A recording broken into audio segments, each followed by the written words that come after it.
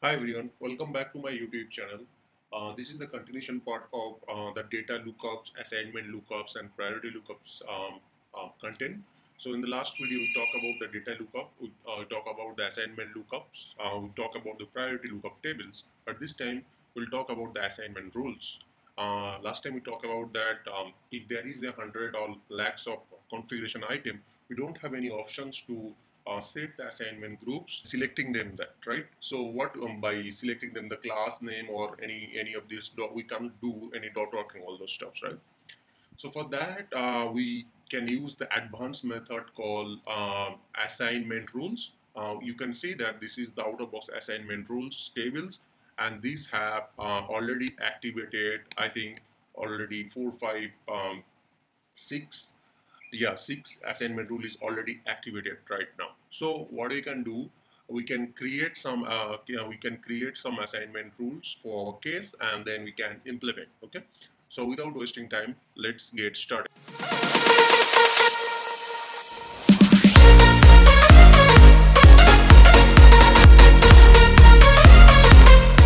So this is our assignment example table, which was created in the last sessions.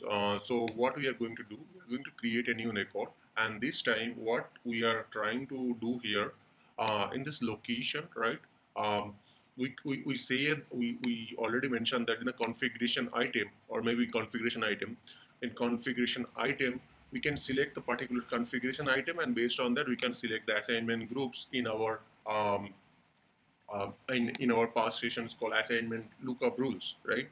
Uh, this time we'll do the through the assignment rules. We'll do by class name, or maybe we can do by location, region name, and based on that we can do some assignment groups. Okay, so what we are going to do that if the configuration item class is database, the configuration item class name is database, will add the database groups. Okay, that will be one condition, and another condition will be if there is any server, the class is server, then we'll add the server assignment groups. Okay, so let's do that.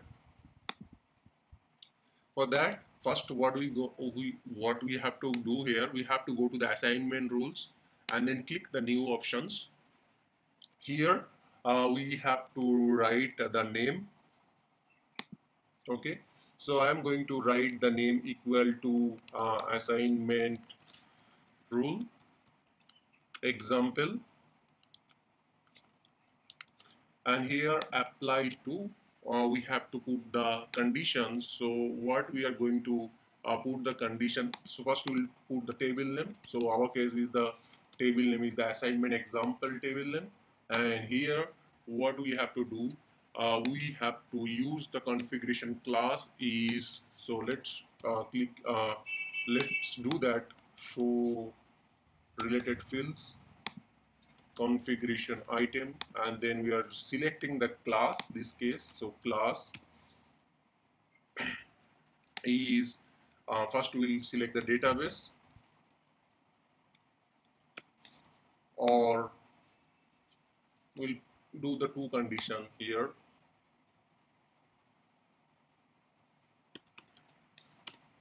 So we selected two conditions, either the class is the database or the configuration item is server.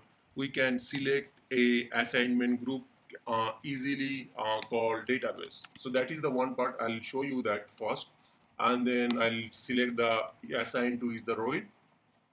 So that is the one rule. Otherwise you can write the script. I'll write the script a little bit complex here later, but let's save that. The first assignment rule we have created here.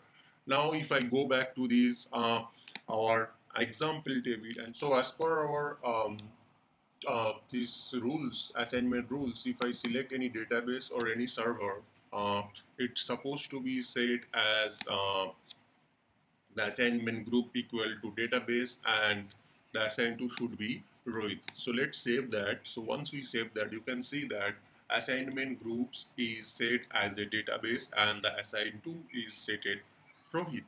So that is the one thing. So here is the thing. If you see here in this assignment rule, we are checking the condition called the class is database or the class is server, and then we are hard-codedly actually assigning some database groups or some user, right?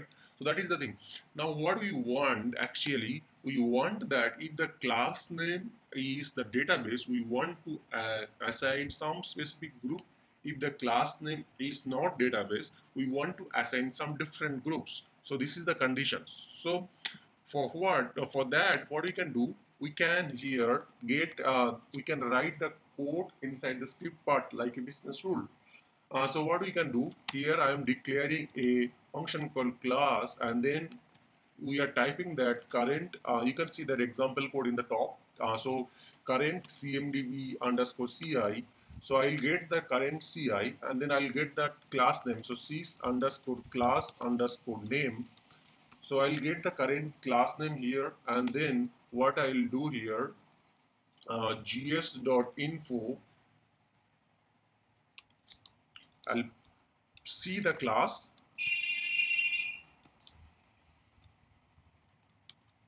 what class it is, okay? If cls class equal to some database class. So let's see how the database class looks like. cmdb ci dot list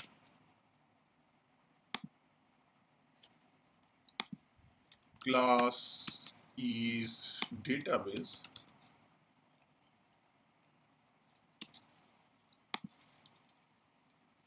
Copy query and then paste here. The class name is the cmdb ci database. So if CLS equal to our database, what we are actually going to do here, we are assigning the groups equal to database.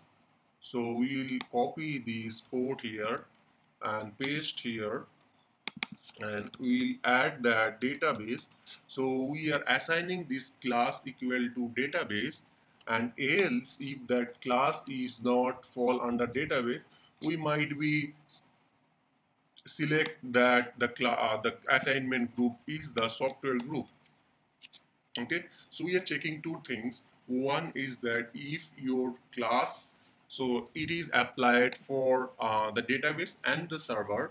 Okay, so if the class name is the database, we will set the database, else we will set the software. That's it. Just save that.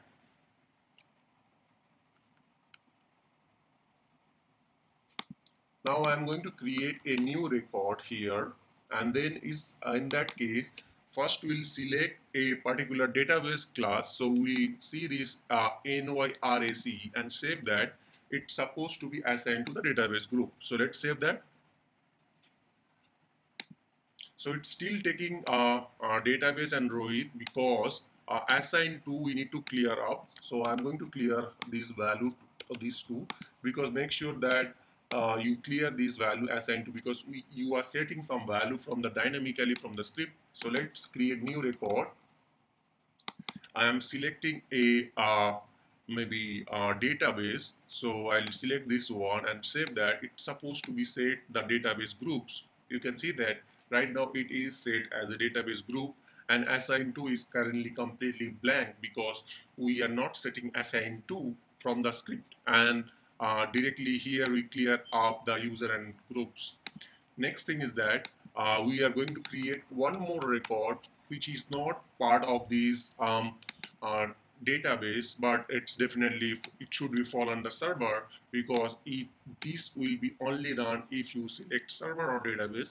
So we'll select the server and save that, and this time it's supposed to select the software group. So you can see that it's selected the software group.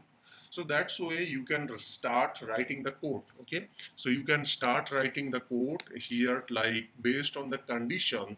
Like if your class is database, you want to select the database group. If your class is different conditions based on the multiple situations, you can, the list can be increases and more lengthy. So that's the one way that you can create the assignment rules. So now the next topics we'll call about that approvals rules. So what is the approvals rules? So approvals rules is a certain condition, based on that your approval can be also generated. Okay, so our case, what we want actually in this task, whenever the state will be in open state, or yeah, whenever the state will be open state, we want some approvals. Okay, and let's create that. So what I am going to do here, I am going to create a new approvals rules here, and in this time I am going to create that approval example, and this time our table name is that assignment example, and then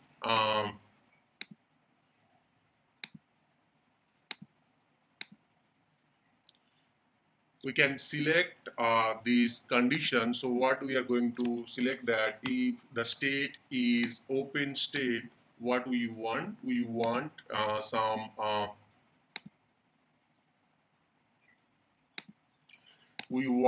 to set some groups approval. So that group's name is, for example, ServiceNow ABC. Let's see that this group have some user or not, first of all. So these groups have one group member called AKK. So it means that whenever the state will be is open state, we want to set a approvals, the group approvals called ServiceNow ABC, and the user, we are going to select that some particular user. Okay, so the approval should be go to this user. So let's go back to this record and create a new record. Our case is, again, we are selecting some server and save that. It should generate some approvals. So we can't see the approval in the bottom section. So what we'll do, we'll go to the approvals table.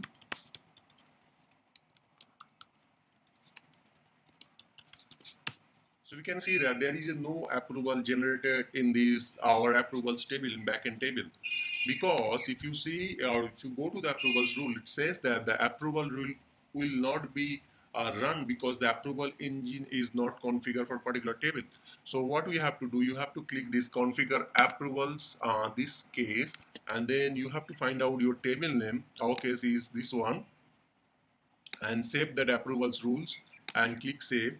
So now you can see that the assignment example approval rules is applied. So let's go back and create a new record here. For our case, it's the configuration item is, so I'm just selecting a maybe database and then save that. So state is open, it should generate some approval. So let's go back to this approvals table and refresh that. You can see for these two, its approval is generated, but it's set at not yet requested, because if I go to these rules again, we don't select that any state. So let's select the state is requested and create one more record here, our case, and save that. This is 932, and let's refresh that. So you can see that 932 approval is generated with the requested state. So whatever state you will set here, you can define the well-defined the workflow, but for the small piece of things, you don't need to do all those stuffs. Okay, so you can define the groups, you can define the particular user, and then you can define the state, and it will be generate simply approval. You don't need to write much things. Even if you are passionate about your writing the code, you can write the script. There are some example. I'll just open and see that if there is any example code is there. So let's add the script here.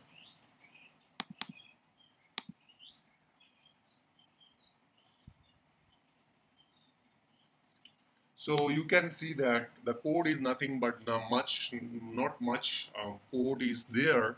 It simply said that current.release.product.deploy approval. So if there is much dot work, if you want to do, you can just simply select this script or simply write the script. It will do that based on that. So that's it for today. Thank you guys. We'll talk in our next sessions. I hope you guys like my video. Please subscribe, like, share, and comments, whatever you want to watch in my channel. Thank you very much. Have a great day.